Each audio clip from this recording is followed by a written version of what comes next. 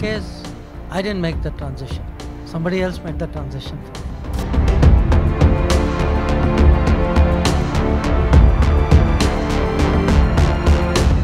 I was at that time, actually, I had, retired from diplomacy. The Prime Minister told me that he was keen that I join the government. To me personally, it was a surprise. I had not even thought about it.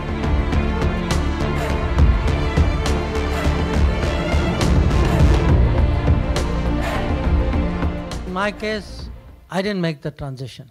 Somebody else made the transition for me. So about 5 years ago, I was at that time, actually, I had, retired from diplomacy, and I was a well-paid corporate executive, and the Prime Minister told me that he was keen that I join the government. So it, frankly, and to me, it was. To me personally, it was a surprise. I had not even thought about it. But one of the reasons I had not thought about it was nobody in my family, then or even now, has even remotely thought about politics. In fact, rest of my family is still wondering what am I doing in politics. So it's not something I was prepared for at all, So then you ask me how, so did diplomacy teach you? It did.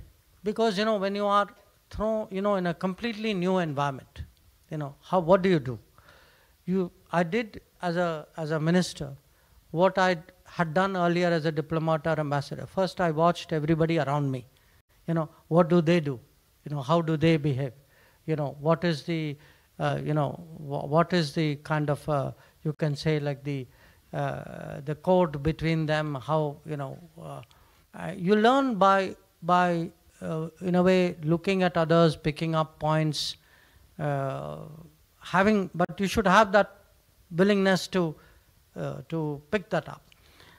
It took, to be honest, it took a little effort, because even if you are even if you are an ambassador, it's very different, from say being with all of you, and then going out in India, dealing with, with, I would say, the public, often, sometimes in very demanding circumstances, people of different backgrounds, different numbers, different situations.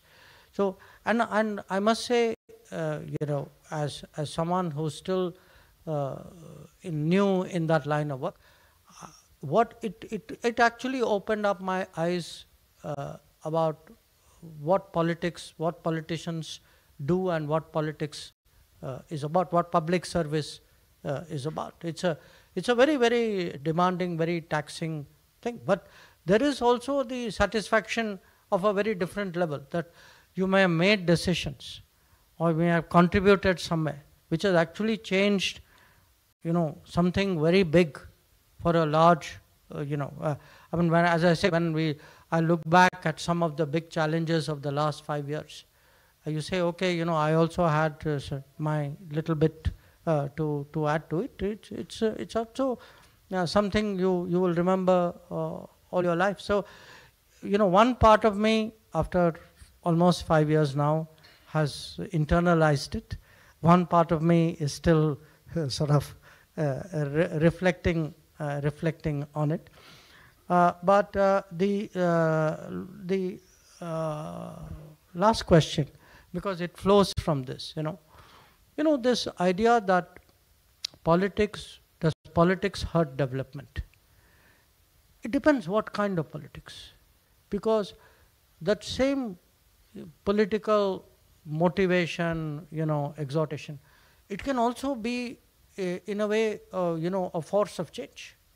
That if you ask, there is. I give you an example. You remember, I think this is about, it would have been 7-8 years ago. One August 15th, I think it was 2015 if my memory is right. Prime Minister Modi from Red Fort on August 15th asked people who could afford to pay for the gas cylinder to give up the subsidized gas cylinder. Okay. Remember, you are actually telling people to make, in a way, some kind of economic sacrifice. The sacrifice may not be big, but now it's actually, you could say, they did it because there is a kind of respect for a political level call. And as a result, actually, literally millions of people gave up their gas cylinders and gave it up to people who were deserving. Now, again,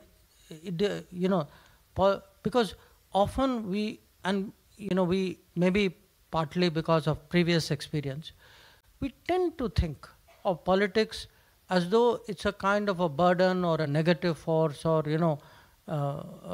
it takes your time, it wastes your energy. That's a kind of feeling which I think in a way you didn't say it, but I could sense it. Okay, I would say, and maybe 5 years ago I would have been like you, But today I feel, look, I've seen the positive side of it.